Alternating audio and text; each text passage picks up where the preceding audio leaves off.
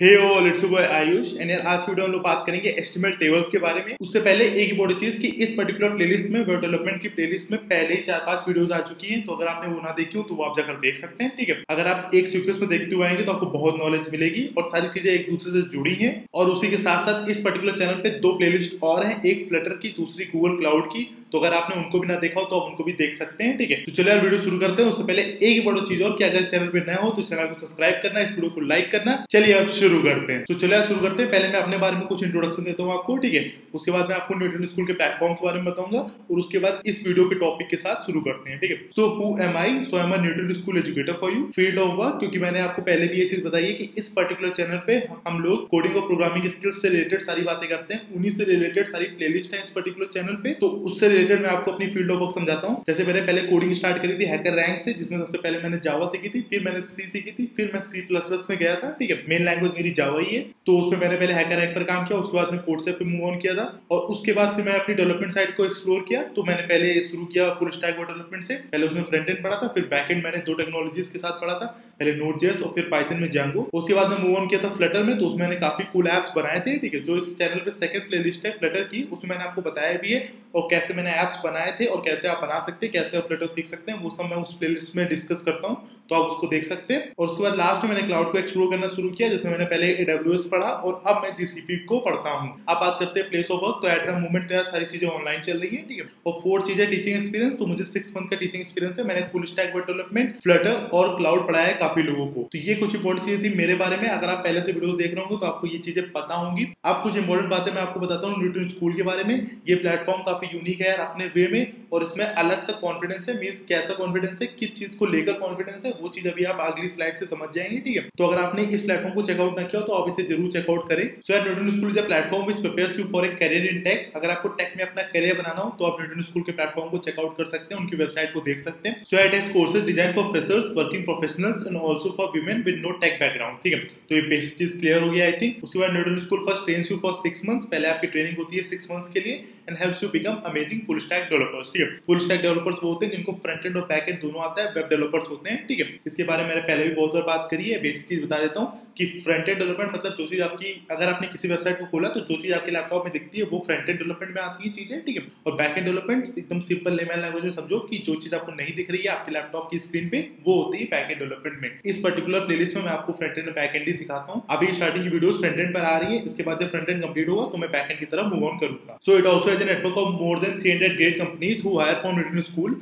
तो इनको 308 कंपनीज का नेटवर्क है। ठीक है, so once the training is complete Newton school also ensures that it's students are placed with some of the best companies in the country. तो ये चीज न्यूटन स्कूल अपनी तरफ से इंश्योर करता है कि जो उसके स्टूडेंट्स हैं वो प्लेस्ड होने चाहिए अच्छी कंपनीज में। ठीक है, और यही एक यूनिक क्वालिटी है जो मैं अभी आपको आगे बताता हूँ। And the best part is that Newton school has a पे आफ्टर प्लेसमेंट प्रोग्राम। इस प्रोग्राम के बारे में मैं बात कर रहा था, under which you don't have to pay Newton School anything until unless you are placed with a minimum 5 lakh CTC।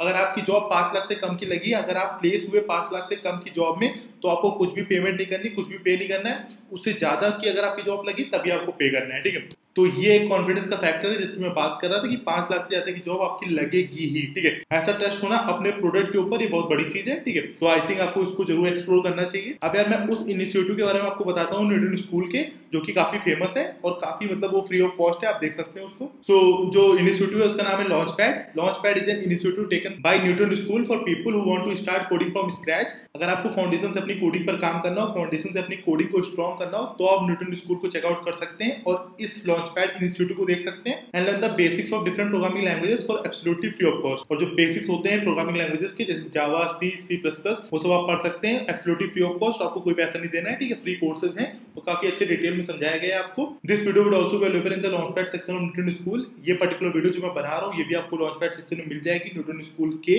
There you can practice several quizzes and assignments related to this course. और वहां practice कर सकते हैं quizzes और assignment के साथ इस course से रिलेटेड। ठीक है, अब यार बात करते हैं, मूव ऑन करते हैं इस पर्टिकुलर वीडियो के टॉपिक के साथ। तो चलो यार आज की वीडियो को शुरू करते हैं। ये बहुत ही इंपॉर्टेंट कॉन्सेप्ट है, तो इस चीज को ध्यान से समझना है। ठीक है, सो in the last video I told you about image and anchor tags. तो इससे पहले जो वीडियो आई थी उसमें मैंने बात करी थी मोस्ट इंपोर्टेंट टैग्स इन एचटीएमएल। तो उसमें मैंने इमेज, एंकर एंड काफी टैग्स के बारे में बात करी थी। तो उन्हें आप देख लीजिएगा, ठीक है। तो चलिए शुरू करते हैं। सबसे पहला क्वेश्चन है व्हाई वी नीड टेबल, ठीक है। तो उसे जस्टिफाई करने के लिए मैं नेटवर्क स्कूल के एडिटर पर जाऊंगा जहां मैं कोडिंग करता हूं, जिसमें सारी वीडियोस में मैंने कोडिंग करी है, ठीक है। तो चलो नेटवर्क स्कूल के एडिटर पर चलते हैं। सो यार मैं इसमें लॉग इन करूंगा, अगर आपने अकाउंट न बनाया तो आप साइन अप कर सकते हैं। और उसके बाद प्लेग्राउंड वाले सेक्शन में क्लिक करेंगे और एक नया प्लेग्राउंड क्रिएट करेंगे, ठीक है। तो इसका आप कुछ भी नेम दे सकते हैं और डिस्क्रिप्शन आप कुछ भी दे सकते हैं, आपकी याद के लिए होता है, जिससे आपको याद रहे आपने इसमें क्या किया था, ठीक है। तो अब क्रिएट पर क्लिक करूंगा और जैसे कि मैंने आपको पहले बताया कि इसमें हम लोग सिर्फ HTML के साथ काम कर रहे हैं, तो बाकी जितनी फाइल्स में जो बॉयलर प्लेट कोड लिखकर आ गया है, ठीक है, इसको रिमूव कर दूंगा। एंड आई होप आप मुझे पहले से फॉलो कर रहे होंगे, तो आपको ये बॉयलर प्लेट कोड के बारे में पता होगा HTML के, और ये बेसिक चीजें पता होंगी, ठीक है। जितनी पहले की वीडियोज है उसमें मैंने ये सब बताया है, तो आप उनको जरूर देख लीजिएगा। तो चलिए शुरू करते हैं। अभी इस डिव को भी रिमूव कर देता हूं मैं। अब मैं आपको बताता हूँ व्हाई वी नीड टेबल, ठीक है। तो उसके लिए एक H3 हेडिंग लिखते हैं, इसमें लिख देता हूँ कैरियर, ठीक है। मैंने आपको पहले बताया H3 हेडिंग है, ठीक है। अब इसमें थोड़ा नीचे आते हैं और पैराग्राफ टैग को ओपन करते हैं, ठीक है। इसमें मैं अपने कैरियर के बारे में कुछ चीजें लिखता हूँ, ठीक है। जैसे मानो मैंने लिखा कि 2019 से 2021 और उसका स्पेस दिया डिग्री इन वेब डेवलपमेंट, ठीक है। तो ये मैंने लिखा, ठीक है। तो ये देखो यहाँ पे लिखकर आ गया 2019 2021, ठीक है, मतलब 2019 से 2021 तक डिग्री इन वेब डेवलपमेंट। तो ये एक चीज है, ठीक है। अब इसके बाद मानो मुझे कुछ और लिखना है, उसमें मैंने पी टैग ही लगाया है, बस इसमें मैं सेम सीक्वेंस नहीं दे रहा हूँ, मतलब जितने उसमें वर्ड्स थे उतने नहीं दे रहा हूँ। इसमें सिर्फ 2019 लिखा, स्पेस दिया और डिग्री लिख दिया, ठीक है, डिग्री इन एंड्रॉइड। तो यार अब बस मैंने इतना लिख के छोड़ दिया। अब जो मेन चीज आपको ध्यान देनी है कि हम लोग को टेबल क्यों चाहिए, वो इसलिए कि ऐसे देखो ये पहली वाली जो रो है इसमें 2019 से 2021 तक का है, पर ये जो सेकंड वाला है, मतलब जो सेकंड रो का फर्स्ट कॉलम आप कह सकते हैं, ठीक है, उसमें ये दोनों चीजें सेम हॉरिजॉन्टल लेवल पे नहीं है, मतलब सेम लेवल पर नहीं है, ठीक है। मतलब अगर सही से आप टेबल बनाते हैं तो ये जो डिग्री है ये इसकी सेम लेवल पे होती जो ऊपर वाला कॉलम है उसके हिसाब से, ठीक है। तो यार इस चीज को सोल्यूशन के लिए हम लोगों ने टेबल का यूज करना शुरू किया था HTML में, ठीक है। अब हम लोग आगे स्लाइड में चलते हैं और मैं आपको ये सारी चीजें इस रेटर पर करके दिखाऊंगा। तो अब यहाँ पे यार TR TD ये सब लिख के आ गया, ठीक है। तो पहले मैं आपको करके दिखाता हूँ रेटर में, उसके बाद ये सब समझाता हूँ। तो यार उससे पहले मैं इस वाले आइकन पे क्लिक करता हूँ। तो यार अगर आप इस पे पहली बार आए तो इस पे साइन इन कर लीजिएगा। साइन इन करने के बाद ये सही से फंक्शन करता है, उसके बाद ही आप इसकी सारी फंक्शनलिटीज को यूज कर पाएंगे। तो उसके बाद यार इंटर दबाऊंगा और मैं यार टेबल लिखूंगा, ठीक है। अभी जो पहली चीज आ गई इसमें इंटर दबाऊंगा और जो प्री डिफाइंड कोड होता है, मतलब जो ओपनिंग और क्लोजिंग टैग होता है टेबल का, ये अपने आप लिख कर आ गया।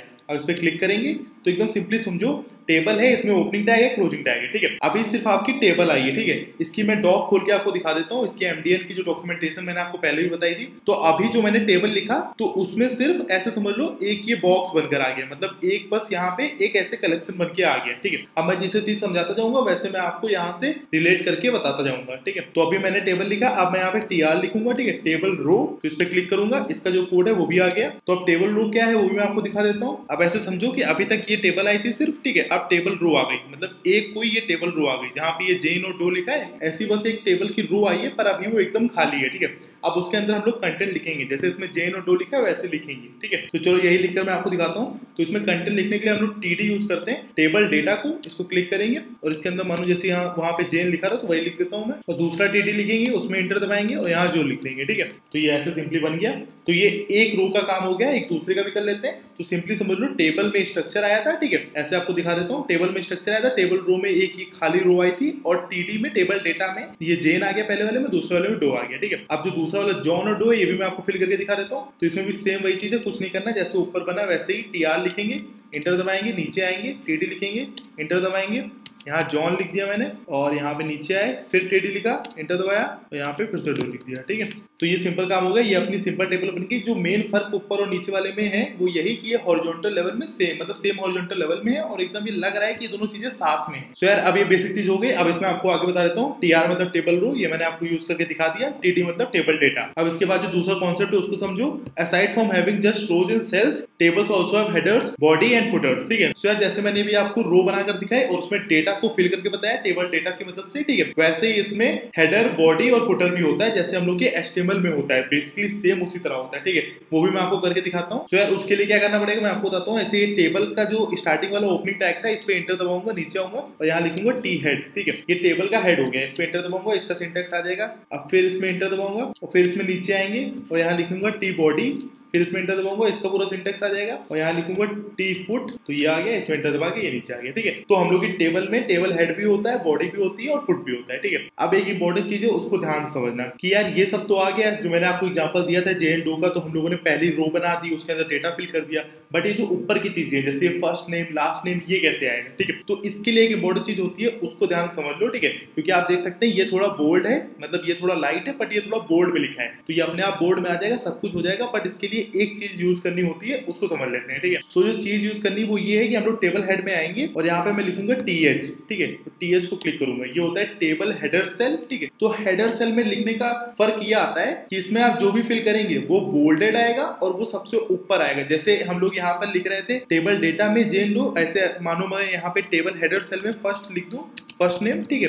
तो अभी फर्स्ट नेम आएगा बोल्डेड और उसी सीक्वेंस में आएगा। अब ऐसे नीचे TH वाले में एक और लिख देता हूँ मैं लास्ट नेम, तो अभी ये बगल वाले में आ जाएगा। तो हम लोग टेबल हेडर सेल का यूज क्यों करते हैं, ये TH का, जिससे वो चीज बोर्ड में है, और हेडर सेल मतलब जो हेडिंग लिखनी है हम लोग को, ये फर्स्ट नेम लास्ट नेम, वो हम लोग ये टेबल हेडर सेल की मदद से लिखते हैं, ठीक है। अब यार एक डाउट है, एक चीज है जो आप लोग के दिमाग में आई होगी आई थिंक, अगर हम लोग इसको ऐसे यहाँ से रिमूव कर दें, ठीक है, और यहाँ पे नीचे लाके ये टेबल फुट के नीचे मैंने क्लिक किया और यहाँ पे पेस्ट कर दिया, ठीक है। और ये जो था हम लोग का टेबल हेड से लेके इसे सबको मैंने रिमूव कर दिया, ठीक है। इसको मैंने सेव कर दिया है, ठीक है। जैसे इसको सेव करेंगे अभी भी इसमें कोई चेंज नहीं होगा, ये भी first name last name same ही रहेगा। तो यार ऐसा क्यों, ऐसा इसलिए कि ये जरूरी नहीं है कि आप ये TH टेबल हेडर सेल को यूज करें टेबल हेड के अंदर। आप अगर नॉर्मली भी उसे यूज करेंगे तो ये टेबल हेडर सेल की प्रॉपर्टी है कि इस चीज को बोर्ड करता है और इस चीज को एज ए हेडिंग शो करता है, ठीक है। तो जरूरी नहीं कि टेबल हेड में आप शो करें तभी ये होगा, ठीक है। पर यार हम लोग को सारी चीजें टेबल हेडर टेबल बॉडी इन्हीं सब के अंदर देनी चाहिए, इन सारे सेक्शंस में डिवाइड करनी चाहिए टेबल में।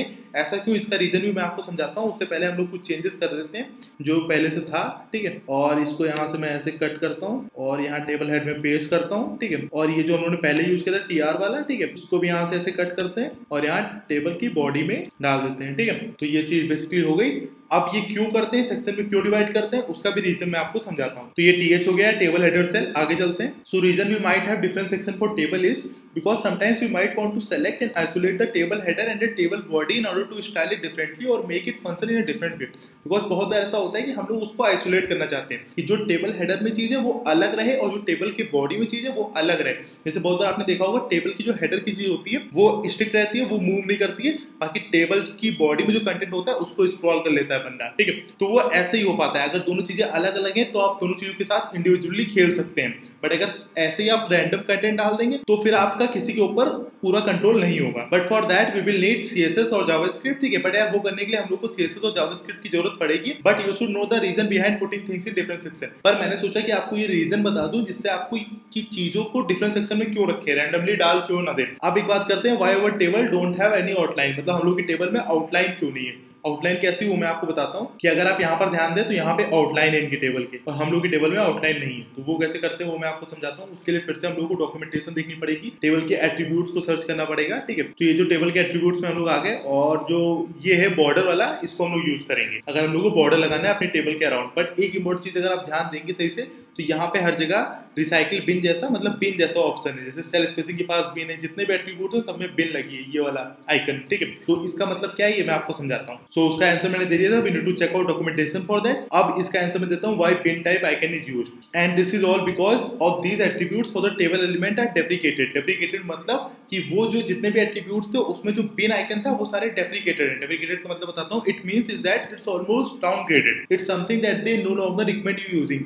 मतलब एक ऐसी चीज है जिसका बेस्ट वर्जन आ गया है, जिसके और वर्जन आ चुके हैं जिसको यूज करना लोग रिकमेंड करते हैं। वो पुराना वर्जन है उसको यूज करना रिकमेंड नहीं करते हैं, बट आप उसको यूज तब भी कर सकते हैं, ठीक है। मतलब जैसे आईफोन 12 आ गया है बट आईफोन पहले वाले भी लोग अभी खरीद रहे हैं, ठीक है, बट उसको कोई रिकमेंड नहीं करता। लोग कहते हैं कि जो नया वर्जन है उसको खरीदो। And the reason is because you have to always keep in mind that HTML is for structure, ठीक है। इस चीज को हमेशा ध्यान रखना कि HTML इज फॉर स्ट्रक्चर और CSS किसके लिए, मैंने पहले आपको बताया था, CSS इज फॉर स्टाइलिंग और JavaScript is for behaviour. And even though it's possible to affect the style of our website through using HTML attributes और through using different HTML elements, you have to try and resist when you can. सो यार इसमें वही main चीज कहेगी कि बहुत बार ऐसा possible होता है कि आप HTML एट्रीब्यूट्स की मदद से जो आपकी वेबसाइट की स्टाइलिंग है उसको चेंज कर सकते हैं, but you have to try and resist when you can. मतलब मेन चीज यही कि जो चीज जिसके लिए बनी है उसको रिकमेंड किया जाता है यूज करने के लिए, कि अगर स्टाइलिंग के लिए CSS बनी है तो CSS का यूज किया जाए। ये रिकमेंडेशन होती है और यही यूज करना चाहिए, ठीक है। चीजें तो HTML से भी हो जाएंगी बट वो रिकमेंडेशन नहीं है और आपको ये रेसिस्ट करना चाहिए, उससे यूज नहीं करना चाहिए, ठीक है। बट मैं आपको एक यूज करके दिखा देता हूँ, ठीक है। मेन चीज ये ध्यान देना कि ये टेबल का एट्रीब्यूट है, ठीक है। तो ये बॉर्डर को मैं यूज करूंगा टेबल के सेक्शन में। तो जहां पे हम लोगों ने टेबल लिखा था, ये टेबल का स्टार्टिंग था, तो इसमें ऐसे डैश करूंगा, बॉर्डर लिखूंगा, इंटर दबाऊंगा, 1 लिख दूंगा, ठीक है। तो अब ये 1 की विड्थ का यहाँ पे बॉर्डर आ गया चारों तरफ टेबल के, ठीक है। तो ये एक बेसिक चीज थी जो आपको बतानी थी। तो यार अब ये बात हो गई। अब मैं आपको जल्दी से क्विकली रिकैप करा देता हूँ।